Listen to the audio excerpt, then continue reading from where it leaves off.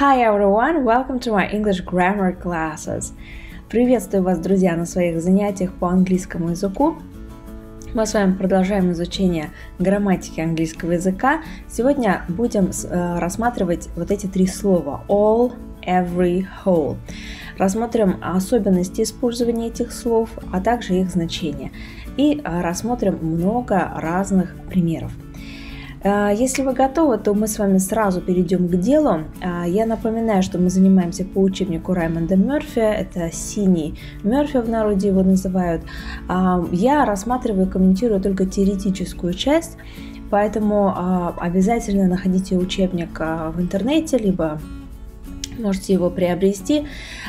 И, пожалуйста, проделывайте все упражнения, которые даны после теоретической части. А также в учебнике имеются ответы, вы можете в конце сверять правильность своих ответов. Это обязательно, потому что только так вы сможете закрепить пройденный материал. Ну а здесь я постараюсь дать какие-то комментарии, по ходу объяснить какие-то грамматические моменты, особенности. Поэтому присоединяйтесь, начнем. Справа у вас дан словарик, куда тоже не забывайте, пожалуйста, заглядывать.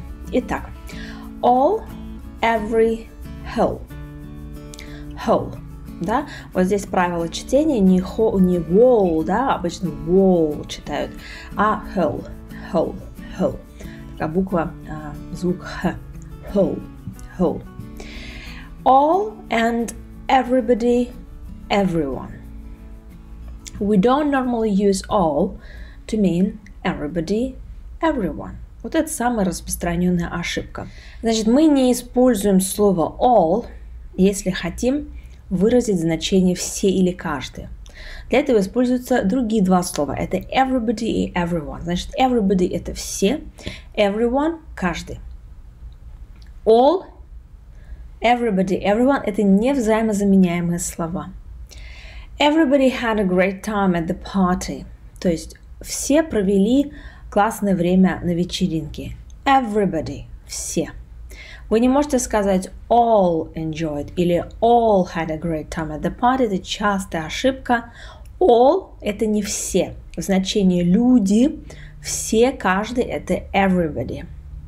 Когда же мы можем использовать all? Например, all of us, all of you, all of them, когда три слова с предлогом. Каждый из нас had a great time at the party. All of us had a great time at the party. All of us had a great time at the party. Вот в этом случае можно использовать all. Значит, everybody, everyone стоят всегда отдельно. В значении все, каждый используется без предлогов. Если хотите использовать all, тогда используйте вместе с местоимениями и с предлогом all of us, all of you, all of them. All and everything. Sometimes you can use all or everything. I'll do all I can to help, or I'll do everything I can to help. Также значение all приравнивается к значению everything, то есть все. I'll do all I can to help. Я сделаю все, что могу, чтобы помочь. I'll do everything I can to help. Я сделаю все, что могу, чтобы помочь. Можно использовать all, можно использовать everything. В этом случае вот эти два слова абсолютно взаимозаменяемы. Идемте дальше. You can say all I can, all you need, but we don't normally use all alone. Значит, можно сказать all I can, все, что я могу, все, что тебе нужно, all you need, но обычно не используется all отдельно, изолированно, да? Например, he thinks he knows everything. He thinks he knows everything. Он думает, что он все знает. Мы не можем сказать he thinks he knows all. То есть all мы не можем использовать самостоятельно без других каких-то слов. Как правило, идет all I can, all you need, видите, all I can или all of us. То есть all самостоятельно, отдельно он не используется. В этом случае целесообразнее будет использовать слово everything. He thinks he knows everything. Или, например, our holiday was a disaster. Everything went wrong. наша поездка или каникулы или отпуск был катастрофой просто. Все пошло не так. Everything went wrong.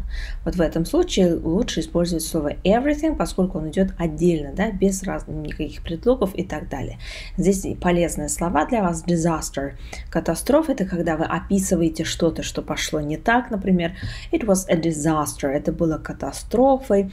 Либо выражение целое, да, в настоящей форме будет go wrong, пойти не так, что-то пошло не так, например, everything went wrong. Но следующее выражение вполне себе имеет место быть, это all about. Например, he knows all about computers. Он знает все о компьютерах. Можно также сказать he knows everything about computers, можно сказать he knows all about computers. То есть как бы выбивается, да, из вот этих вот выражений или all of us, all I can, all you need. Вот all about использовать можно. И последний на этом слайде. We also use all, not everything, to mean the only thing. Если у вас значение the only thing, то есть единственное, что, тогда будете использовать слово all. Например, all I've eaten today is a sandwich. Все, что я сегодня съел, это сэндвич. То есть значение the only thing I've eaten today. То есть единственное, что я съел. All I've eaten. All I've eaten. В этом случае all можно использовать самостоятельно. All I've eaten. Вы не будете говорить everything I've eaten, все, что я съел. Нет, all это как единственное, что я съел. Надеюсь, вопросов нет. Если вопросы появятся или возникнут, обязательно задавайте их в комментариях. Если вопросов нет, пожалуйста, во время просмотра ставьте этому видео лайк. Мне будет приятно. Мы с вами идем дальше на следующий слайд. И здесь мы продолжаем, да, рассматривать слова all, every, whole. И рассмотрим, в каком числе используются, как правило, эти слова. Every, everybody, everyone, everything are singular words. So we use a singular word. То есть, как мы будем согласовывать с глаголом. Вот все эти слова every, everybody, everyone, everything – это слова в единственном числе. И поэтому согласовывать будем с глаголом тоже в единственном числе. Например, every seat in the theater was taken. Каждое место, каждое сидение в театре было заполненным, да, или было занятым. Видите, every seat, каждое место, и глагол was taken. Was taken. Everybody has arrived. То есть все прибыли, все приехали. Вы не скажете everybody have arrived. В единственном числе everybody вроде бы все, вроде бы множественное число по логике вещей, но правильнее будет согласовывать в единственном числе. Everybody has arrived. But we use they, them, their after everybody, everyone. А вот дальше интересно.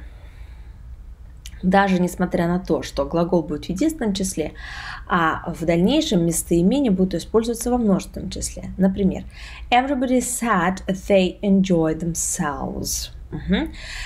Все сказали, что они получали удовольствие. Да, то есть находясь где-то, делая что-то, например, everybody said they enjoyed themselves. Например, если вы на вечеринке получаете удовольствие, хорошо проводите время, это будет enjoy themselves, да, то есть если это everybody, дальше у вас местоимение they, и дальше вы также согласовываете во множественном числе themselves. Вот это такое основное правило. То есть глагол будет всегда согласовываться в единственном числе с every, everybody, everyone, everything. А уже местоимения, которые относятся к этим словам, everybody и everyone, в дальнейшем уже будут во множественном числе стоять. Да? Например, вот как здесь. They, themselves. Идемте с вами дальше. У нас есть два еще слова. Это whole and all. Давайте посмотрим разницу. Whole – значение complete, entire. Whole – это значит целиком, весь, целый. Most often we use whole with singular nouns. Чаще всего мы используем вот это слово whole с существительными в единственном числе, то есть в сингуляре в единственном числе. Например, Did you read the whole book? Ты прочитал всю книгу. Did you read the whole book? То есть имеется в виду all the book, not just a part of it. То есть имеется в виду всю книгу, да, не только часть. The whole book. И обязательно вот с артиклем the. Emily has lived her whole life in the same town. Эмили прожила всю свою жизнь в одном и том же городе, да? Здесь то же самое. Жизнь какую? Всю. Whole life. И здесь у вас местоимение, поэтому артикль пропадает. Emily has lived her whole life in the same town. Same – это один и тот же. Всегда идет с артиклем, да? Например, the same book – одна и та же книга. The same person – один и тот же человек, да? Тоже полезное такое вот слово для вас. I was so hungry, I ate a whole packet of biscuits. A complete packet. Я был так голоден или так голодна, что съела целую пачку печенья, да? A whole packet of biscuits. A whole packet of biscuits. Значит, это тоже, да, целый пакет чего? Печеньек, да? Biscuits. A complete packet, то есть целую пачку. A whole packet of biscuits. И вот здесь у вас дается также пояснение, о котором я уже упоминала, да? Здесь вот, например, мы можем сказать всю ее жизнь, her whole life. То есть вот, когда вы ставите слово whole,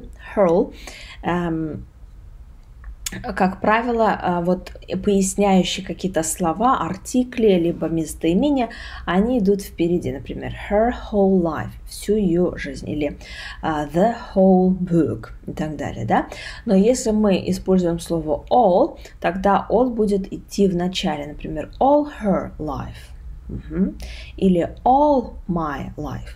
То есть вы можете сказать my whole life, всю мою жизнь, или all my life.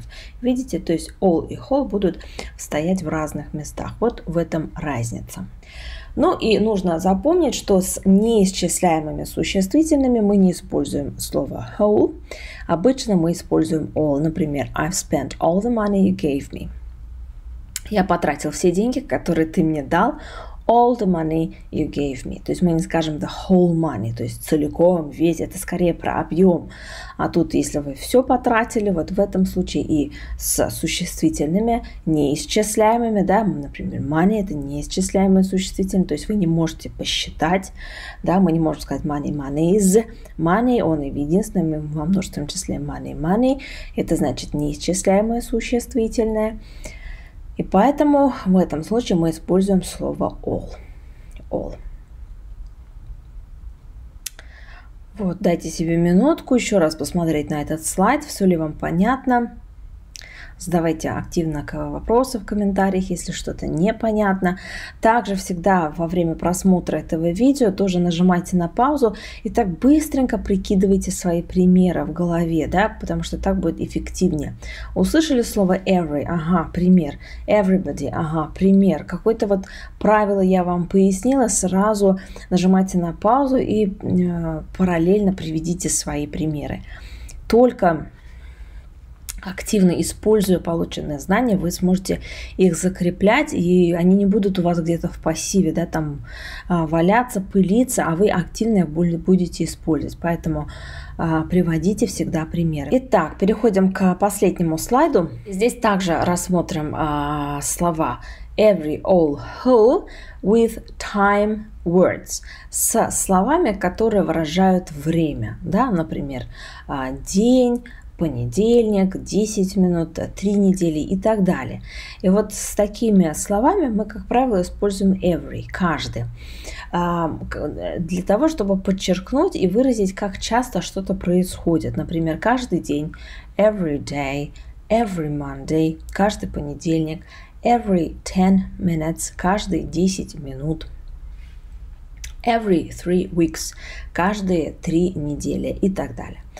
When we were on holiday, we went to the beach every day. То есть, когда мы были в отпуске, мы ходили на пляж каждый день. Да? Не all days are every day. Каждый день. The bus service is excellent. There's a bus every 10 minutes. Автобусы просто отличные. Автобус ходит каждые 10 минут. We don't see each other very often. About every 6 months. Мы не видим друг друга. We don't see each other. Each other – это друг друга, да? Мы не видим друг друга очень часто. Наверное, раз в 6 месяцев. About every 6 months. Every 6 months. То есть каждые 6 месяцев мы встречаемся, например. Далее такая фраза, как all day, the whole day. Абсолютно взаимозаменяемые два выражения. Когда вы хотите протяженность дня высказать, да, выразить the complete day from beginning to end. То есть это день от начала до конца. Например, we spent all day или the whole day on the beach. Мы провели весь день или целый день на пляже. И так можно. Dan was very quiet. He didn't say a word all evening, the whole evening. Дэн был очень тихим или молчаливым. Он не произнес ни слова на протяжении всего вечера. Да? Можно сказать all evening, можно сказать the whole evening. И так можно. Note that we say all day, not all the day, all week, not all the week. Основное значение здесь будет, что если вы используете слово all, не вставляйте никаких артиклей, да, не говорите all the day или all the week. Это неправильно. Просто all day или all week или all evening и так далее. Вот такой момент еще для вас.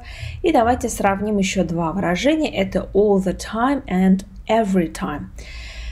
Разные будут значения. Например, they never go out, they are at home all the time. All the time. Вот наверняка вам знакомо такое слово, как always. Вот если вы говорите all the time, это то же самое. То есть постоянно, всегда. Они никогда не выходят никуда. Они постоянно дома. То есть такие домоседы, да, которые не любят ходить в кино, кафе, по ресторанам, с друзьями встречаться. Такие вот домоседы, интроверты, да? Вот в этом случае they are at home all the time, all the time. Я сама очень люблю это выражение, часто использую его вместо always, always, всегда, постоянно, all the time, all the time. Очень разговорная фраза. И вторая фраза every time I see you, you look different.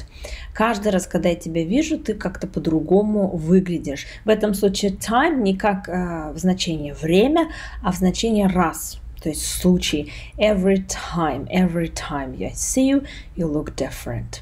То есть all the time постоянно и every time каждый раз, то есть в каждый случай, каждой встрече это every time. Я надеюсь, что это видео было для вас полезным и вы почерпнули для себя полезную новую информацию. Напоминаю вам приводить свои примеры всегда, как только вы слышите, да, какую-то новую информацию. Вот, старайтесь закреплять и приводить свои, пусть небольшие, как короткие примеры. А также проделайте упражнения самостоятельно, и в конце учебника вы сможете сами себя проверить. Если вопросы есть, активно их задавайте в комментариях, ставьте лайк этому видео, если вопросов нет. Подписывайтесь на канал, я вам всем очень рада. Я прощаюсь с вами до скорых встреч. Take care. Bye.